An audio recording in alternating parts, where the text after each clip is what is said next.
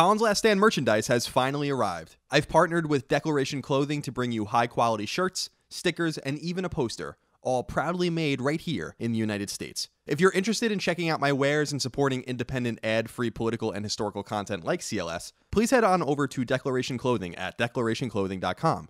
And yes, I know I look damn good. Now, on with the show.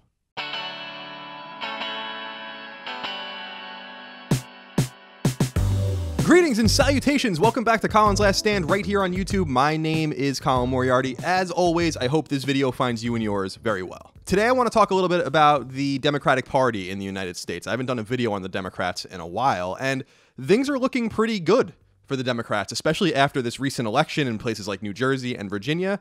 The Democrats might just be on the upswing. So I want to talk a little bit about their current prospects, what the field is looking like, and also kind of throw into the mix this poll that came out that indicates that they're actually weaker than they've been since Bill Clinton was elected, and what that might mean for them. The Democrats have every chance to spring and strike right now, but they have to get their house in order first. That's what this video is about.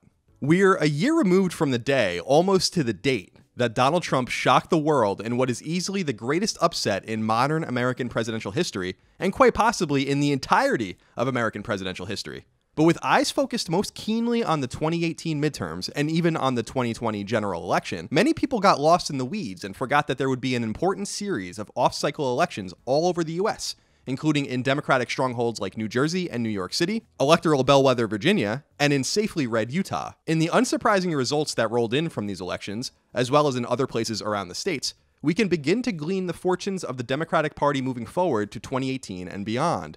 Because while what happened on November 7th represents a poignant chink in the armor of Republican control of government, 2018 represents far more than that, a possible, albeit unlikely, beheading, as it were. It's no surprise that New Jersey swung back to the Democrats after 8 years of Republican executive rule at the hands of Chris Christie, a man who once seemed all but destined for a successful presidential bid, only to be undone by scandals, not to mention his seemingly uncontrollable bluster and temper. His party was unceremoniously and unsurprisingly unseated this week, as Kim Guadagno, his heir apparent, was defeated badly by Democrat Philip Murphy. And when I say badly, I mean badly. Murphy won by 13 points. That's a landslide, though one everyone saw coming. New Jersey identifies heavily Democratic even during the Christie years, and even when Christie was popular. Christie was a sign of the times. Murphy's win shows that, through it all, New Jersey remains blue. The more interesting race was a couple hundred miles south of New Jersey in Virginia. Virginia is still technically a swing state, but it's well on its way to being a reliably Democratic checkmark in future elections.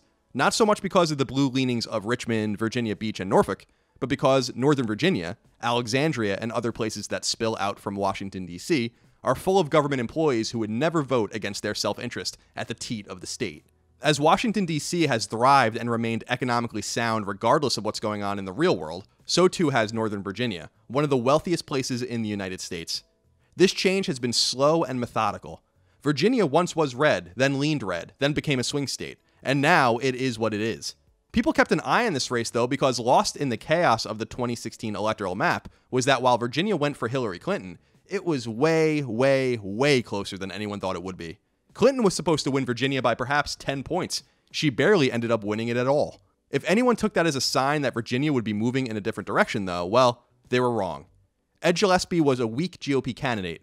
Democratic candidate Ralph Northam beat him easily. And, as recent history shows, Virginia is very comfortable electing Democratic governors. These two wins, one not all that shocking, the other a reinforcement of inexorable trends, portend well for Democrats moving into the all-important 2018 midterm, giving the struggling party something to work off of after not only the historic embarrassment of 2016, but the stacked losses in random, one-off special House of Representative elections, of which they lost pretty much every competitive seat. These victories could very well be the beginning of a resurgence for the party, so long as the party plays its cards right, and so long as it avoids many obvious pitfalls along the way. They are, after all, working against what many see as nothing short of a supervillain. But there's a random set of data that complicates all of these good feelings, something buried because of the off-cycle election. The Democratic brand itself is currently in a major world of hurt, not only because of its catastrophic loss to a Trump-controlled GOP in 2016, but because of, well, lots of other very interesting reasons. CNN, in conjunction with research company SSRS, released polling that indicates that the Democratic Party, regardless of these isolated points of victory in an incredibly favorable electoral atmosphere, is weaker than it has been in decades. Barely more than 1/3 of Americans look at the Democrats favorably, but that number has shrunk since 8 months ago, well after Donald Trump entered the Oval Office. 54% of Americans, more than half, don't have a favorable view of the Democratic Party, the lowest number since 1992. Then again, 1992 was a good year for Democrats. That's when Bill Clinton was elected. And 2020 is looking to shape up similarly, with the specter of a significant third-party candidate looming large, just like then. Third parties tend to, though not always, injure the conservative on the ticket, which is exactly what happened in 1992. So perhaps not all is as negative as it seems if you're a Democrat. Bush Sr. was a one-off in a sea of two-term presidents. Perhaps Trump will be too.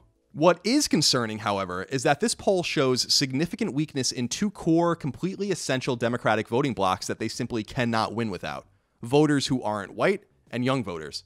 A third of young voters don't look favorably on the Democratic Party. 48% of non-white voters don't look favorably on the party. The former number isn't catastrophic, but the latter number is very, very bad. But there's good news. The Republicans are struggling even more than the Democrats in favorability ratings, and in a generic nationwide congressional ballot, the Democrats are beating the Republicans by 3 times the margin of error.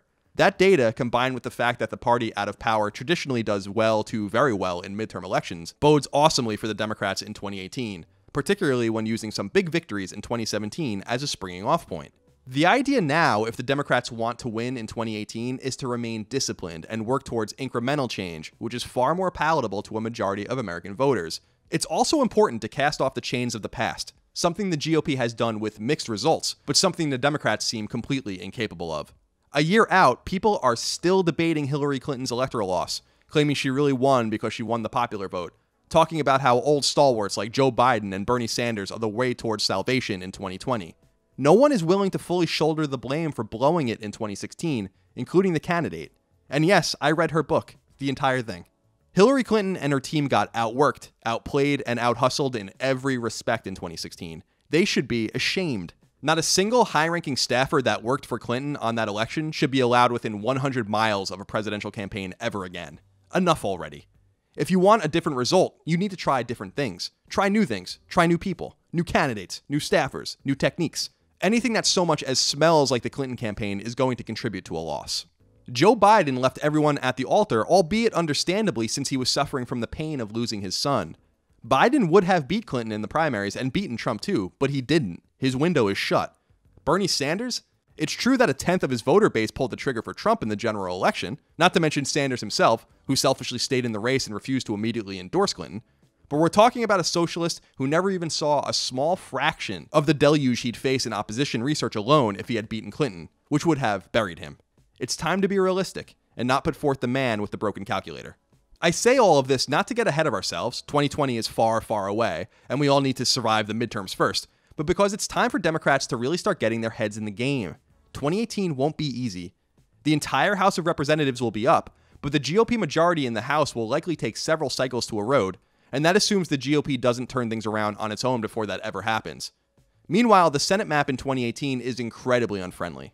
Remember, everyone up for election in the Senate in 2018 was elected alongside Barack Obama in 2012, and some of those senators are protecting seats in red states. The situation will be very different. The GOP is raising lots of money. Trump's voting bloc, while small, is loyal. And as 2016 showed us, Trump absolutely has a secret and silent group of voters who will support him and his candidates. 2018 is going to get complicated. Blowing it can, in turn, blow 2020 to smithereens. There's a lot at stake here if you're a Democrat. So yes, the Democrats scored some great victories in November of 2017's elections. They too are raising money. They have some exciting candidates making the rounds, some interesting ideas that appeal to the wider American public, and they happen to be working against a chronically unpopular president, House and Senate, all allied to the opposition party. It's a perfect situation. Everything should be working in their favor. Some would say everything is working in their favor. My question for the great self-saboteurs of the Democratic Party, however, is if they can get out of their own way long enough to score victories when and where it really counts, or if we'll be having a similar conversation a year from now. Well, that's it for this episode of Colin's Last Stand. I will be very curious to see what you think of this one because we don't talk Democratic and Republican politics too much on this show, at least compared to other topics, broader topics, historical topics, broader political topics. And I think now is really the time to start focusing on what's going to happen in 2018 and beyond on this show. So let me know what you think. Leave a comment below if you'd like. Thumb up the video if you liked it. Thumb it down if you don't. Please share it with friends and family. and share with them the majesty, the might, and the wonder of Colin's Last Stand. Again, I hope you and yours are doing great. I will see you for the next episode of Colin's Last Stand. Until then, keep on learning.